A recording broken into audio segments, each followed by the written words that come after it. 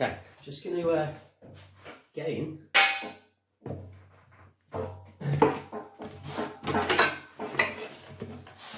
And these pieces of wood are simulating my seat.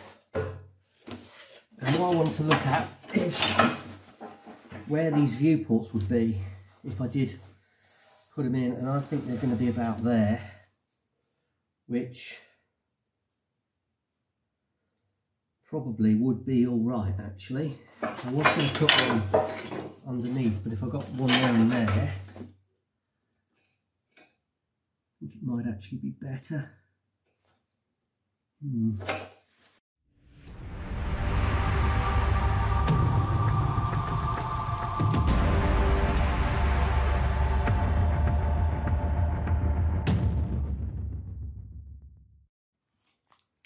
Well, I've just measured 50 in and 274 down on that side.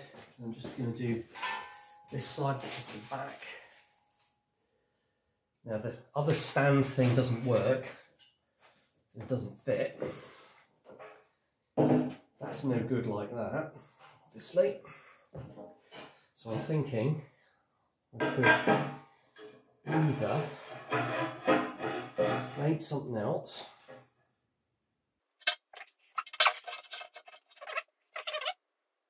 or I could just sort of do that, and I could just tack weld it on and then cut it off afterwards. While I'm thinking about that, I'm going to finish off this viewport.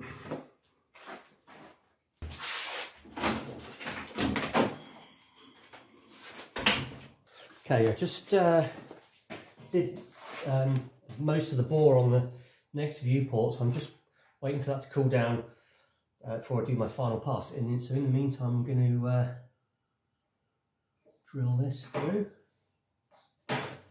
Now, I've tacked this on, but I've tacked it on pretty hard. I don't think it's going anywhere. Glasses. Where are they?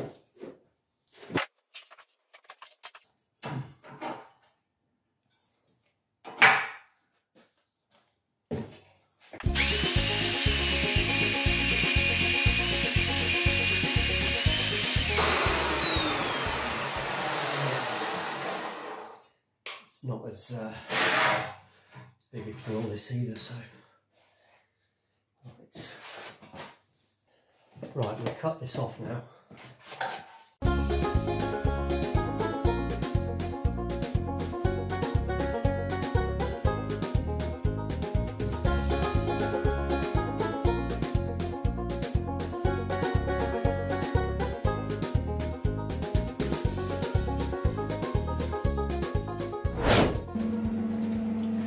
Okay, ready for the next one. I know I keep showing pictures of me drilling with the mag drill, but it's just such a cool machine, I just can't resist it.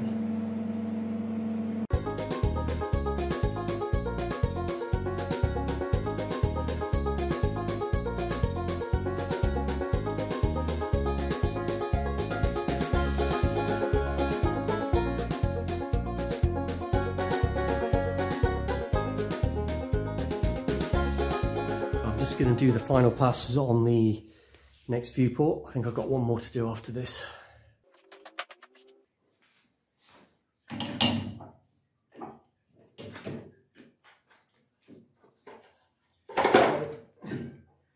It's another one of these done. One more to go. Take ages, these do. A little collection. Viewports here. There we go. 1, 2, 3, 4, 5. Okay, so I'm putting it up on the inside, and sorry, on the other side. And these are 1/4 inch BSP, tapered BSP.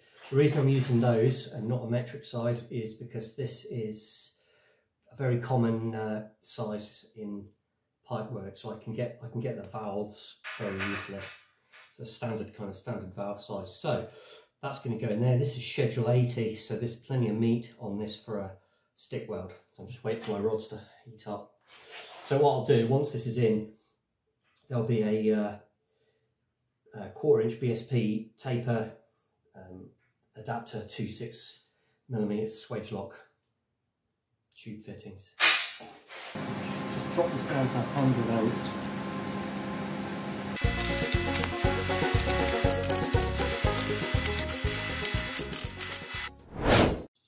So I can't believe that I haven't got another one of those pipe nipples. It's absolutely ridiculous. I usually keep them in stock. I've usually got loads of them, but at the moment I haven't got one. So I'll have to finish off next week once I've ordered one. In the meantime, I can get on with machining the last few port, because from when I was sitting in there earlier, I'm pretty sure I am going to put those ports in there.